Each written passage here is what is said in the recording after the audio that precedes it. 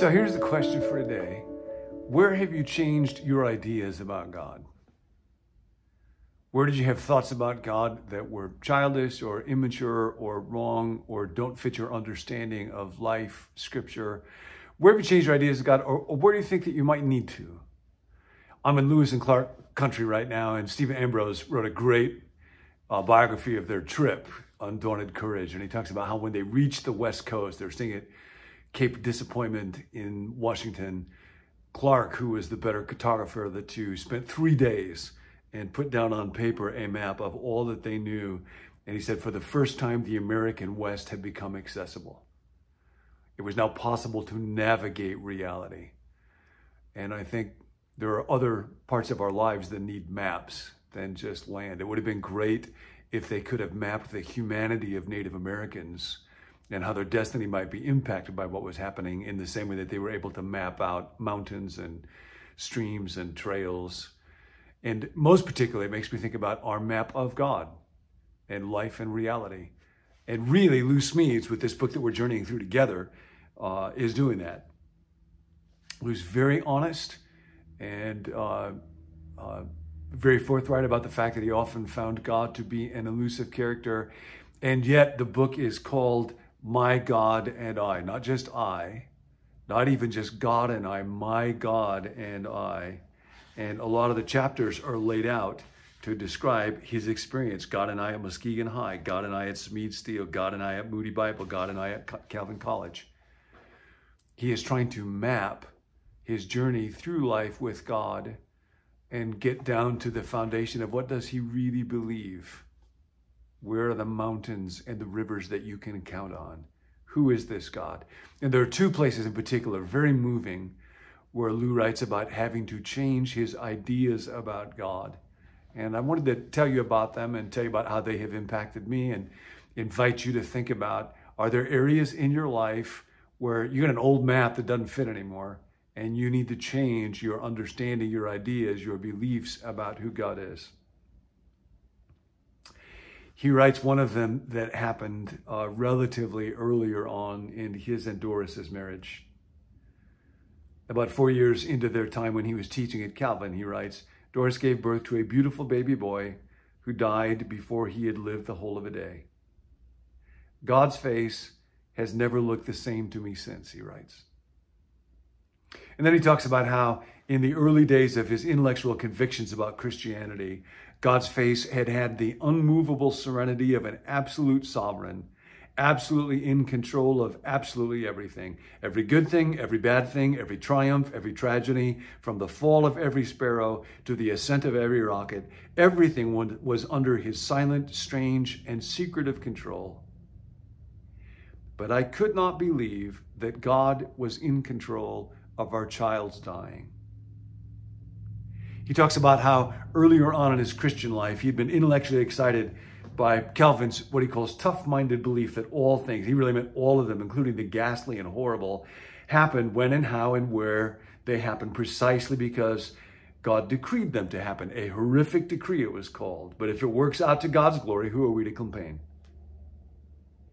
On the day our baby boy died, I knew that I could never again believe that God had arranged for our tiny child to die before he had hardly begun to live, any more than I could believe that we would, one fine day when he would make it all plain, praise God that it had happened. I learned that I do not have the right stuff for such hard-boiled theology. I am no more able to believe that God micromanages the death of little children than I am able to believe that God was macromanaging Hitler's Holocaust. With one morning's wrenching intuition, I knew that my portrait of God would have to be repainted. And I wonder if there's any areas where suffering causes you to think, I got to repaint my portrait of God. I know for me, part of what's happened in the last couple of years is that pain and suffering make it much more clear than life in what might be called normal times do, that God is the only alternative to despair, and despair is wrong. Despair would be not just a bad way to live, but a wrong way to live. For me to tell a little child, doesn't matter what you do with your life, would be not only evil, but it would be inaccurate.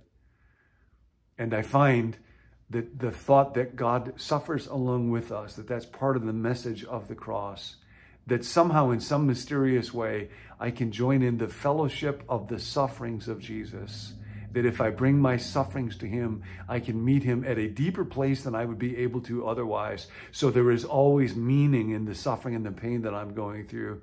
That has become a precious thing to me and part of my map of God and life through the valleys of suffering and darkness and pain that don't have to be the valleys of despair. That's been a way that I've had to redraw my map. And I'm wondering how suffering might do that for you.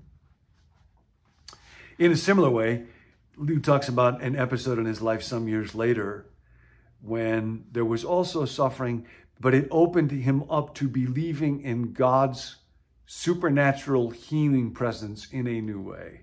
He came from a tradition where there wasn't much talk about that aspect of God. Then he went to teach at Fuller. There were these classes on signs and wonders and miraculous events that Lou was actually asked to give theological reflection to. It's quite an amazing journey.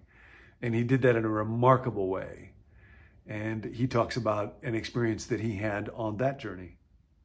5 or 6 years after coming to Fuller, I fell into a depression that made my family's life a misery, turned me into a grouch with my colleagues, made a hash of my relationship with God, and pushed me deep into a dark night of the soul. My experience was, from start to finish, a viper's tangle of resentment towards colleagues, daily lacerations of my own self, a mystery to my family, and a hellish sense that God had abandoned me. And he talks about, in the darkness of that time, coming to believe that he didn't have the kind of faith or the kind of holiness or the kind of integrity that ought to allow somebody to preach. And so for a period of time, he stopped preaching altogether. I did not know where God was during this time. I only knew that wherever he was not with me. God came back to me at the very moment I had reached ground zero in my own hopelessness.